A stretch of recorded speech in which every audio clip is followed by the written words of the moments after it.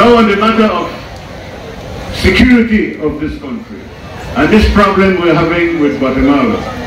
Now personally, I am totally against what took place just a few days ago with Will Mejia and the attorney from Belize City. Now you do not go and antagonize an enemy that is bigger than you.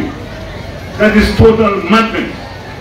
There is a national security board or council in this country that needs to be respected.